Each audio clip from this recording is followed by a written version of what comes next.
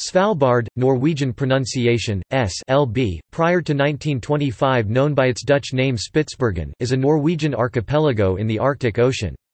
Situated north of mainland Europe, it is about midway between continental Norway and the North Pole. The islands of the group range from 74 degrees to 81 degrees north latitude, and from 10 degrees to 35 degrees east longitude. The largest island is Spitsbergen, followed by Nordøslandet and Edgeøya. Administratively, the archipelago is not part of any Norwegian county, but forms an unincorporated area administered by a governor appointed by the Norwegian government. Since 2002, Svalbard's main settlement, Longyearbyen, has had an elected local government, somewhat similar to mainland municipalities. Other settlements include the Russian mining community of Barentsburg, the research station of Ny-Alesund, and the mining outpost of Sveagruva. Ny-Alesund is the northernmost settlement in the world with a permanent civilian population. Other settlements are farther north, but are populated only by rotating groups of researchers. The islands were first taken into use as a whaling base in the 17th and 18th centuries, after which they were abandoned. Coal mining started at the beginning of the 20th century, and several permanent communities were established. The Svalbard Treaty of 1920 recognizes Norwegian sovereignty, and the 1925 Svalbard Act made Svalbard a full part of the Kingdom of Norway. They also established Svalbard as a free economic zone and a demilitarized zone. The Norwegian Store Norske and the Russian Arktikugol remain the only mining companies in place. Research and tourism have become important supplementary industries, with the University Center in Svalbard and the Svalbard Global Seed Vault playing critical roles. No roads connect the settlements, instead snowmobiles, aircraft and boats serve intercommunity transport. Svalbard Airport, Longyear serves as the main gateway. The archipelago features an Arctic climate, although with significantly higher temperatures than other areas at the same latitude. The flora take advantage of the long period of midnight sun to compensate for the polar night. Svalbard is a breeding ground for many seabirds, and also features polar bears, reindeer, the Arctic fox, and certain marine mammals. 7 national parks and 23 nature reserves cover 2/3 of the archipelago, protecting the largely untouched, yet fragile, natural environment. Approximately 60% of the archipelago is covered with glaciers, and the islands feature many mountains and fjords. Svalbard and January Mayen are collectively assigned the ISO 3166-1 Alpha 2 country code (SJ). Both areas are administered by Norway, though they are separated by a distance of over 950 kilometers (510 nautical miles) and have very different administrative structures.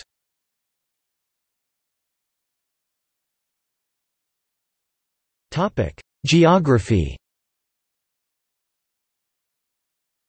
The Svalbard Treaty of 1920 defines Svalbard as all islands, islets and skerries from 74 degrees to 81 degrees north latitude, and from 10 degrees to 35 degrees east longitude. The land area is 61,022 square kilometers, 23,561 square miles, and dominated by the island of Spitsbergen, which constitutes more than half the archipelago, followed by Nordøslandet and Edgeøya. All settlements are located on Spitsbergen, except the meteorological outposts on Bjørnøya and Hopen.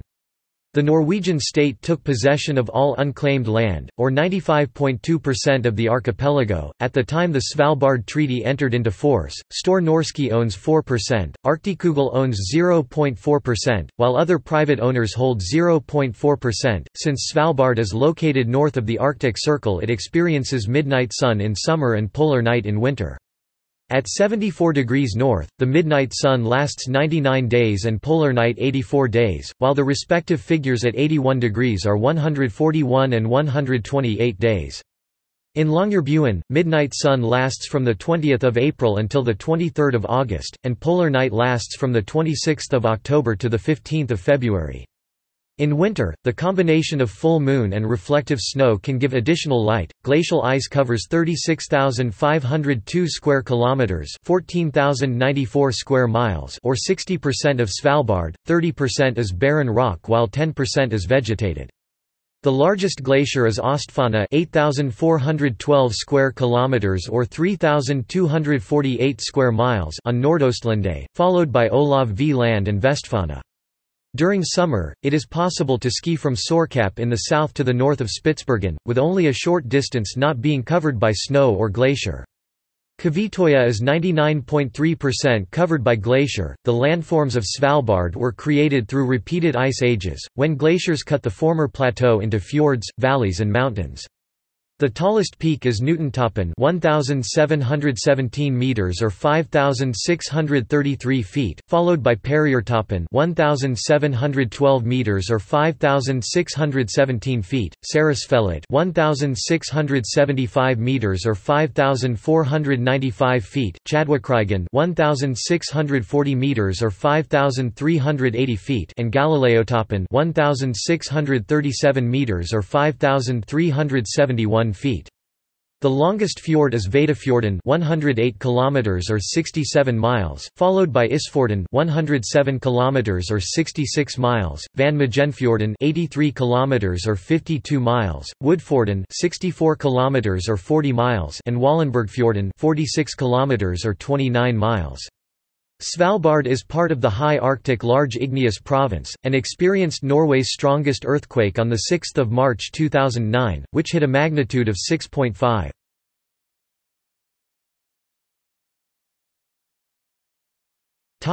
Sports. Association football is the most popular sport in Svalbard. There are 3 football pitches, but no stadiums because of the low population.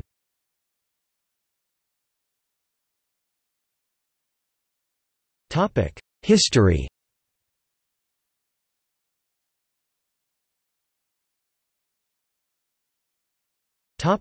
Dutch discovery, exploration, and mapping of a terra nullius.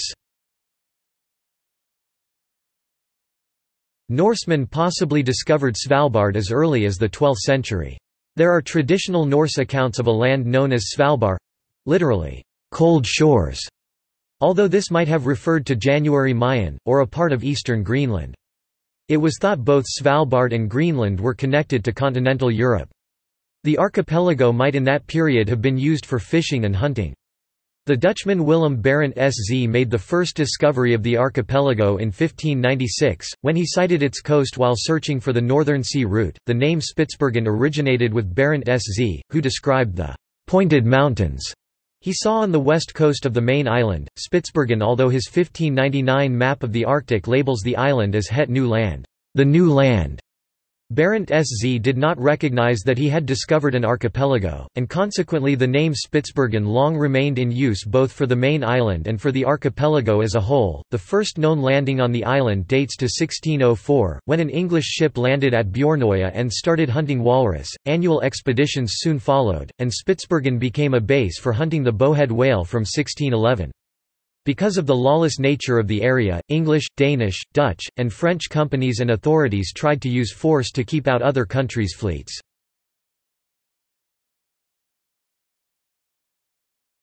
Topic: 17th–18th centuries.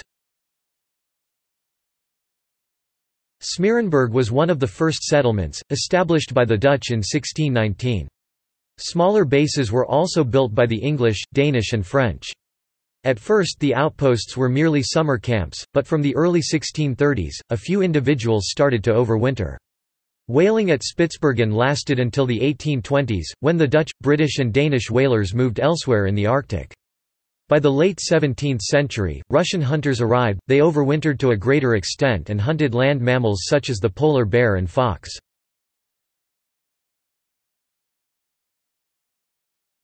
Topic: 19th century. After the Anglo-Russian War in 1809, Russian activity on Svalbard diminished, and ceased by the 1820s. Norwegian hunting—mostly for walrus— started in the 1790s. The first Norwegian citizens to reach Spitsbergen proper were a number of Coast Sami people from the Hammerfest region, who were hired as part of a Russian crew for an expedition in 1795. Norwegian whaling was abandoned about the same time as the Russians left, but whaling continued around Spitsbergen until the 1830s, and around Bjornoya until the 1860s.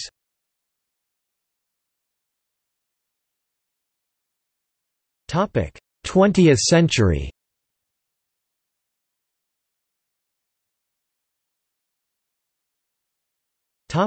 Svalbard Treaty and Norwegian sovereignty.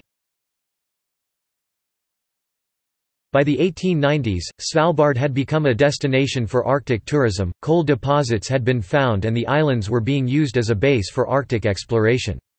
The first mining was along Isfjorden by Norwegians in 1899. By 1904, British interests had established themselves in Adventfjorden and started the first all-year operations.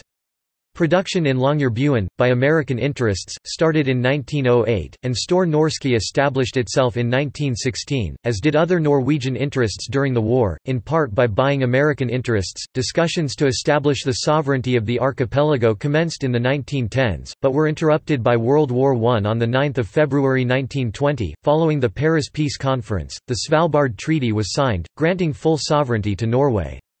However, all signatory countries were granted non-discriminatory rights to fishing, hunting and mineral resources. The treaty took effect on 14 August 1925, at the same time as the Svalbard Act regulated the archipelago and the first governor, Johannes Gherkens Basso, took office. The archipelago has traditionally been known as Spitsbergen, and the main island as West Spitsbergen. From the 1920s, Norway renamed the archipelago Svalbard, and the main island became Spitsbergen. Kvitoya, Kong Karls Land, Hopen and Bjornoya were not regarded as part of the Spitsbergen archipelago. Russians have traditionally called the archipelago Grumman. The Soviet Union retained the name Spitsbergen to support undocumented claims that Russians were the first to discover the island. In 1928, Italian explorer Umberto Nobile and the crew of the airship Italia crashed on the icepack off the coast of Foyne Island. The subsequent rescue attempts were covered extensively in the press and Svalbard received short-lived fame as a result.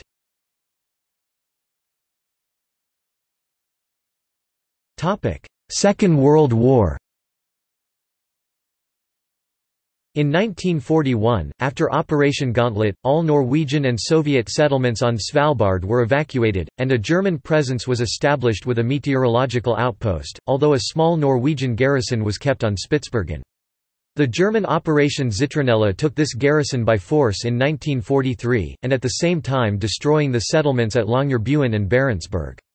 In September 1944, together with the supply ship Carl J. Bush, the submarine U-307 transported the men of Operation Hadegen to Svalbard.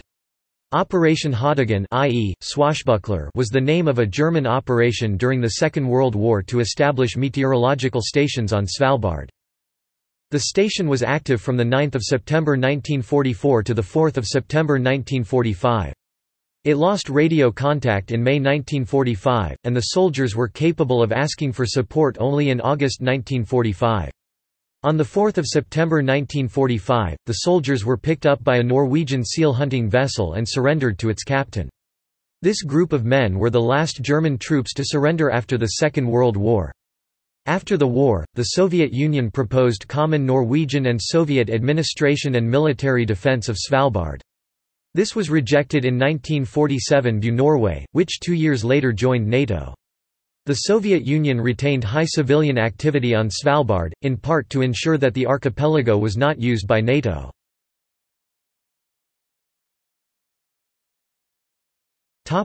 Post-war. After the war, Norway re-established operations at Longyearbyen and Ny-Alesund, while the Soviet Union established mining in Barentsburg, Pyramiden and Grumman. The mine at Ny-Alesund had several fatal accidents, killing 71 people while it was in operation from 1945 to 1954 and from 1960 to 1963. The Kings Bay affair, caused by the 1962 accident killing 21 workers, forced Gerhardson's third cabinet to resign.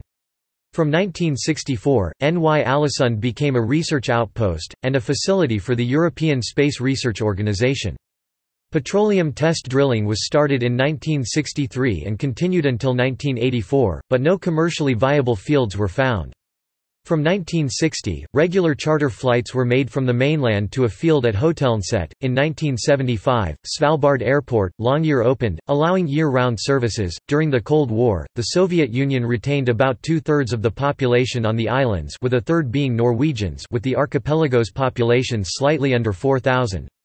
Russian activity has diminished considerably since then, falling from 2,500 to 450 people from 1990 to 2010.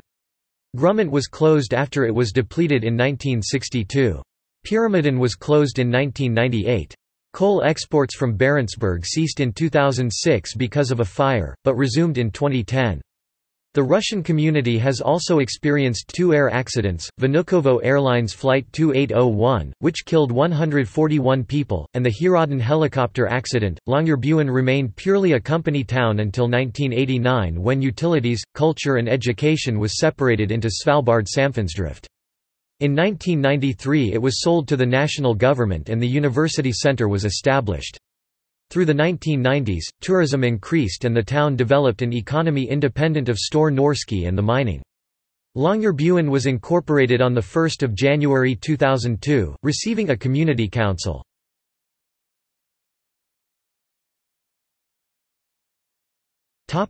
Population.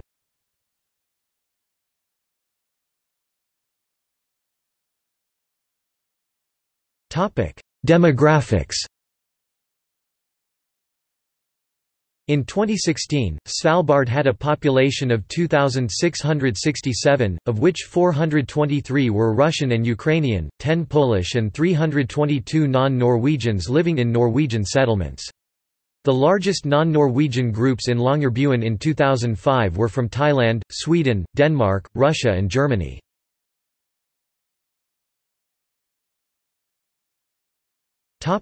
Settlements. Longyearbyen is the largest settlement on the archipelago, the seat of the governor and the only town to be incorporated.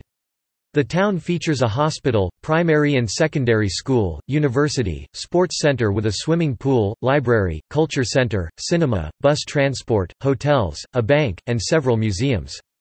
The newspaper Svalbardposten is published weekly.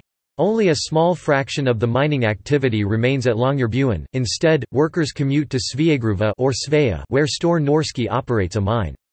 Sveagruva is a dormitory town, with workers commuting from Longyearbyen weekly. Ny-Alesund is a permanent settlement based entirely around research. Formerly a mining town, it is still a company town operated by the Norwegian state-owned Kings Bay. While there is some tourism there, Norwegian authorities limit access to the outpost to minimize impact on the scientific work. Ny-Alesund has a winter population of 35 and a summer population of 180. The Norwegian Meteorological Institute has outposts at Bjornøya and Hopen, with respectively 10 and 4 people stationed. Both outposts can also house temporary research staff. Poland operates the Polish Polar Station at Hornsund, with 10 permanent residents. Barentsburg is the only permanently inhabited Russian settlement after Pyramiden was abandoned in 1998. It is a company town. All facilities are owned by Arktikugol, which operates a coal mine. In addition to the mining facilities, Arktikugol has opened a hotel and souvenir shop, catering for tourists taking day trips or hikes from Longyearbyen. The village features facilities such as a school, library, sports center, community center, swimming pool, farm and greenhouse. Pyramiden features similar facilities, both are built in typical post-World War II Soviet architectural and planning style and contain the world's two most northerly Lenin statues and other socialist realism artwork. As of 2013, a handful of workers are stationed in the largely abandoned Pyramiden to maintain the infrastructure and run the hotel, which has been reopened for tourists.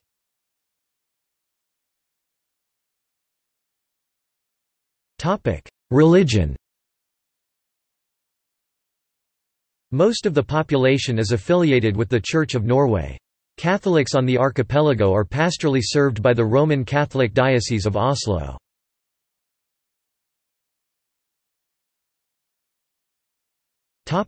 Politics. The Svalbard Treaty of 1920 established full Norwegian sovereignty over the archipelago. The islands are, unlike the Norwegian Antarctic Territory, a part of the Kingdom of Norway and not a dependency. The treaty came into effect in 1925, following the Svalbard Act. All 40 signatory countries of the treaty have the right to conduct commercial activities on the archipelago without discrimination, although all activity is subject to Norwegian legislation. The treaty limits Norway's right to collect taxes to that of financing services on Svalbard. Therefore, Svalbard has a lower income tax than mainland Norway, and there is no value-added tax. There is a separate budget for Svalbard to ensure compliance. Svalbard is a demilitarized zone, as the treaty prohibits the establishment of military installations. Norwegian military activity is limited to fishery surveillance by the Norwegian Coast Guard as the treaty requires Norway to protect the natural environment. The Svalbard Act established the institution of the Governor of Svalbard, Norwegian, Sysselmannen, who holds the responsibility as both county governor and chief of police, as well as holding other authority granted from the executive branch. Duties include environmental policy, family law, law enforcement, search and rescue, tourism management, information services, contact with foreign settlements, and judge in some areas of maritime inquiries and judicial examinations—albeit never in the same cases as acting as police. Since 2015, Kirsten Askholt has been governor. She is assisted by a staff of 26 professionals. The institution is subordinate to the Ministry of Justice and the police, but reports to other ministries in matters within their portfolio. Since 2002, Longyearbyen Community Council has had many of the same responsibilities of a municipality, including utilities, education, cultural facilities, fire department, roads and ports. No care or nursing services are available, nor is welfare payment available. Norwegian residents retain pension and medical rights through their mainland municipalities. The hospital is part of University Hospital of North Norway, while the airport is operated by state-owned Avinor. Ny-Ålesund and Barentsburg remain company towns with all infrastructure owned by Kings Bay and Arktikugol, respectively. Other public offices with presence on Svalbard are the Norwegian Directorate of Mining, the Norwegian Polar Institute, the Norwegian Tax Administration and the Church of Norway. Svalbard is subordinate to Nord-Troms District Court and Halligeland Court of Appeal, both located in Tromsø. Although Norway is part of the European Economic Area (EEA) and the Schengen Agreement, Svalbard is not part of the Schengen Area or the EEA. Non-EU and non-Nordic Svalbard residents do not need Schengen visas, but are prohibited from reaching Svalbard from mainland Norway without such. In theory it would be possible to do a visa-free airport transit at Oslo Airport, but this is not allowed by Norway. People without a source of income can be rejected by the governor. No person is required to have a visa or residence permit for Svalbard. Everybody can live and work in Svalbard indefinitely regardless of citizenship. Svalbard Treaty grants treaty nationals equal right of abode as Norwegian nationals. So far, non-treaty nationals were admitted visa-free as well. Regulations concerning rejection and expulsion from Svalbard in force. Russia retains a consulate in Barentsburg. In September 2010, a treaty was made between Russia and Norway fixing the boundary between the Svalbard archipelago and the Novaya Zemlya archipelago. Increased interest in petroleum exploration in the Arctic raised interest in a resolution of the dispute. The agreement takes into account the relative positions of the archipelagos, rather than being based simply on northward extension of the continental border of Norway and Russia.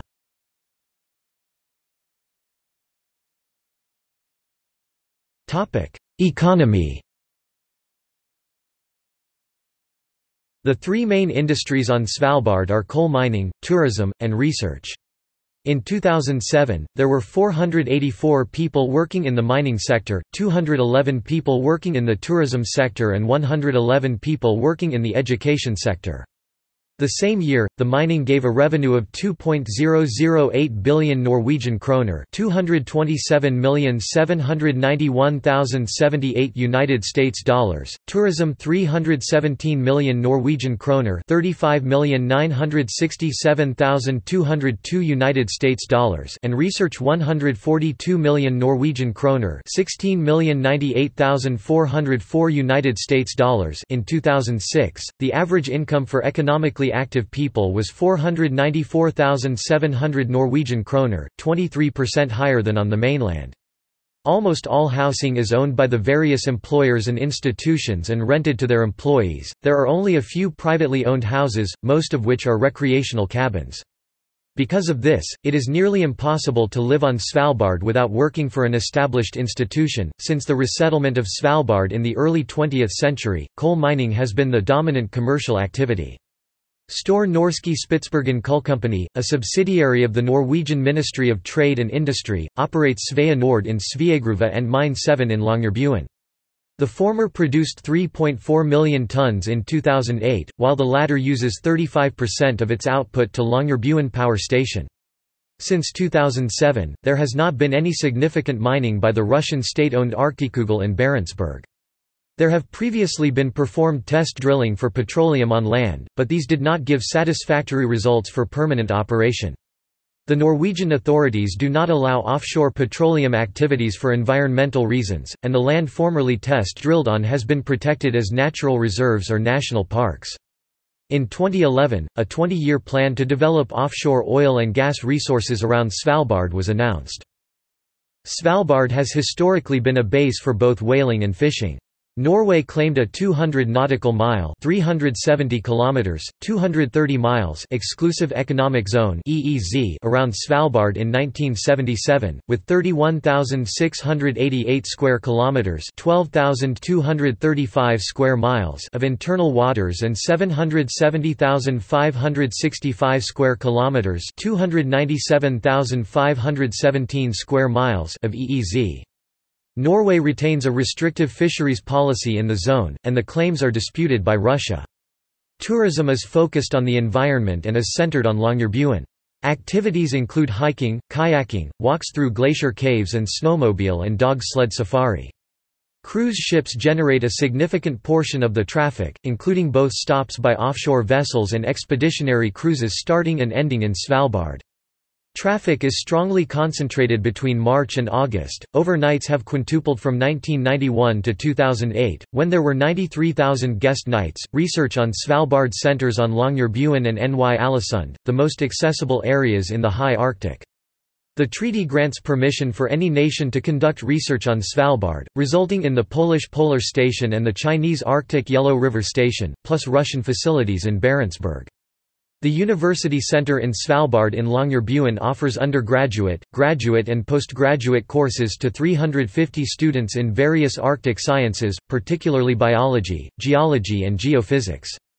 Courses are provided to supplement studies at the mainland universities. There are no tuition fees and courses are held in English, with Norwegian and international students equally represented. The Svalbard Global Seed Vault is a seed bank to store seeds from as many of the world's crop varieties and their botanical wild relatives as possible.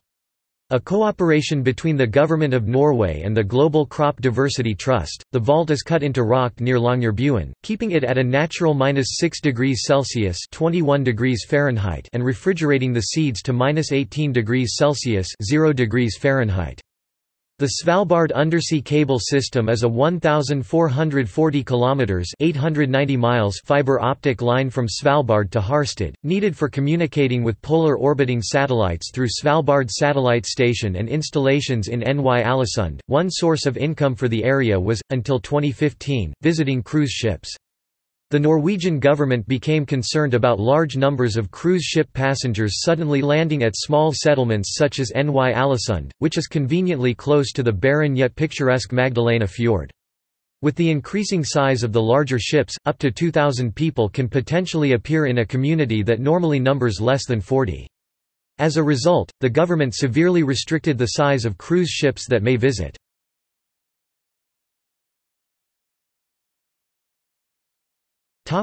Transport. Within Longyearbyen, Barentsburg, and Ny-Ålesund, there are road systems, but they do not connect with each other. Off-road motorized transport is prohibited on bare ground, but snowmobiles are used extensively during winter—both for commercial and recreational activities. Transport from Longyearbyen to Barentsburg 45 kilometers or 28 miles and Pyramiden 100 kilometers or 62 miles is possible by snowmobile in winter, or by ship all year round. All settlements have ports and Longyearbyen has a bus system. Svalbard Airport, Longyear, located 3 kilometers 2 miles from Longyearbyen, is the only airport offering air transport off the archipelago. Scandinavian Airlines has daily scheduled services to Tromsø and Oslo. Low-cost carrier Norwegian Air Shuttle also has a service between Oslo and Svalbard, operating 3 or 4 times a week. There are also irregular charter services to Russia. Finnair announced commencement of service from Helsinki, operating 3 times a week starting 1 June 2016 and lasting until 27 August 2016, but Norwegian authorities did not allow this route, citing the 1978 bilateral agreement on air traffic between Finland and Norway. Lufttransport provides regular corporate charter services from Longyearbyen to Ny-Ålesund Airport and Svea Airport for Kings Bay and Store Norske. These flights are in general not available to the public. There are heliports in Barentsburg and Pyramiden, and helicopters are frequently used by the governor and to a lesser extent the mining company Arktikugol.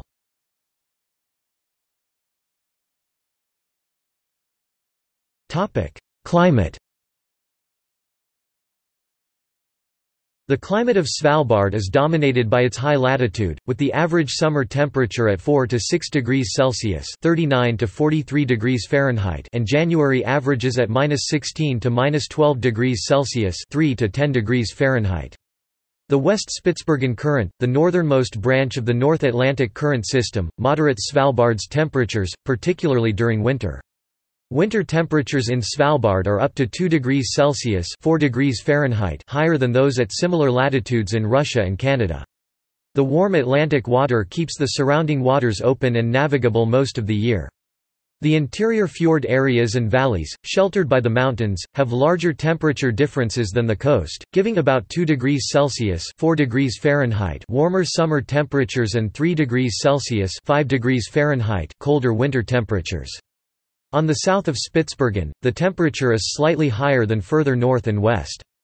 During winter, the temperature difference between south and north is typically 5 degrees Celsius (9 degrees Fahrenheit) and about 3 degrees Celsius (5 degrees Fahrenheit) in summer. Bear Island has average temperatures even higher than the rest of the archipelago. Svalbard is where cold polar air from the north and mild, wet sea air from the south meet, creating low pressure, changeable weather and strong winds, particularly in winter. In January, a strong breeze is registered 17% of the time at Isfjord Radio, but only 1% of the time in July. In summer, particularly away from land, fog is common, with visibility under 1 km (0.6 miles) registered 20% of the time in July and 1% of the time in January, at Hopen and Bjornoya. Precipitation is frequent, but falls in small quantities, typically less than 400 mm (16 in) per year in western Spitsbergen. More rain falls on the uninhabited east side, where there can be more than 1,000 mm (39 in). 2016 was the warmest year on record at Svalbard Airport, with a remarkable mean temperature of 0.0 degrees Celsius (32.0 degrees Fahrenheit, 7.5 degrees Celsius (13.5 degrees Fahrenheit) above the 1961–90 average, and more comparable to a location at the Arctic Circle.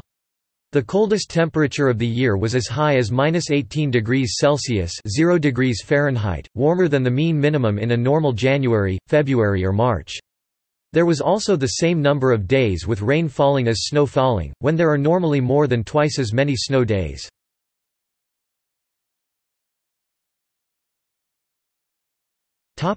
Nature. In addition to humans, 3 primarily terrestrial mammalian species inhabit the archipelago: the Arctic fox, the Svalbard reindeer, and accidentally introduced southern voles, which are found only in Grumman.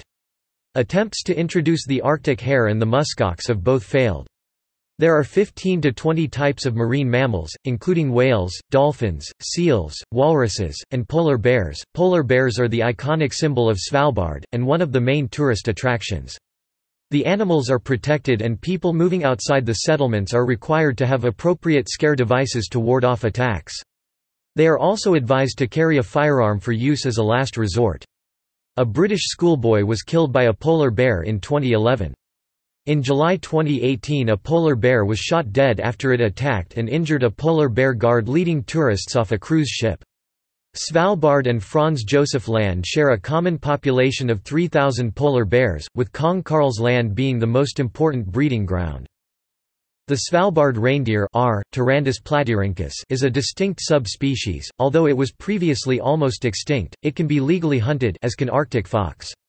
There are limited numbers of domesticated animals in the Russian settlements. About 30 species of bird are found on Svalbard, most of which are migratory. The Barents Sea is among the areas in the world with most seabirds, with about 20 million individuals during late summer. The most common are little auk, northern fulmar, thick-billed murre and black-legged kittiwake. 16 species are on the IUCN Red List. Particularly Bjornoya, Storfjorden, Nordvest-Spitsbergen and Hopen are important breeding ground for seabirds. The Arctic tern has the furthest migration, all the way to Antarctica. Only 2 songbirds migrate to Svalbard to breed, the snow bunting and the wheatear. Rock ptarmigan is the only bird to overwinter. Remains of Predator X from the Jurassic period have been found. It is the largest dinosaur-era marine reptile ever found. A pliosaur estimated to have been almost 15 meters (49 feet) long. Svalbard has permafrost and tundra, with both low, middle and high Arctic vegetation. 165 species of plants have been found on the archipelago. Only those areas which defrost in the summer have vegetations, which accounts for about 10% of the archipelago. Vegetation is most abundant in Nordenskjold land, around Isfjorden and where affected by guano.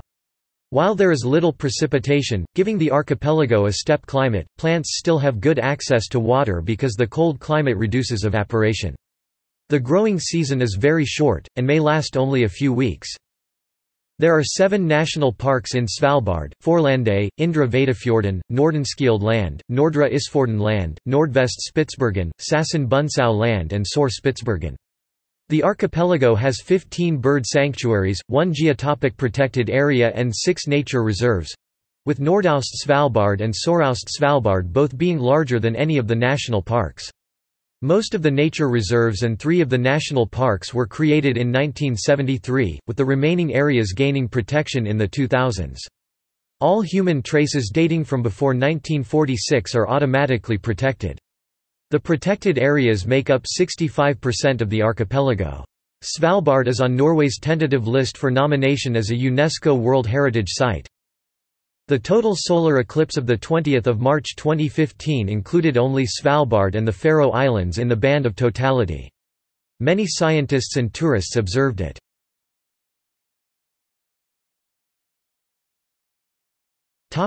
Education. Longyearbyen School serves ages 6 to 18. It is the primary, secondary school in the northernmost location on Earth. Once pupils reach ages 16 or 17, most families move to mainland Norway. Barentsburg has its own school serving the Russian community. By 2014 it had 3 teachers, and its welfare funds had declined. A primary school served the community of Pyramiden in the pre-1998 period. There is a non-degree offering tertiary educational institution in Longyearbyen, University Center in Svalbard, Unis, the tertiary school in the northernmost location on Earth.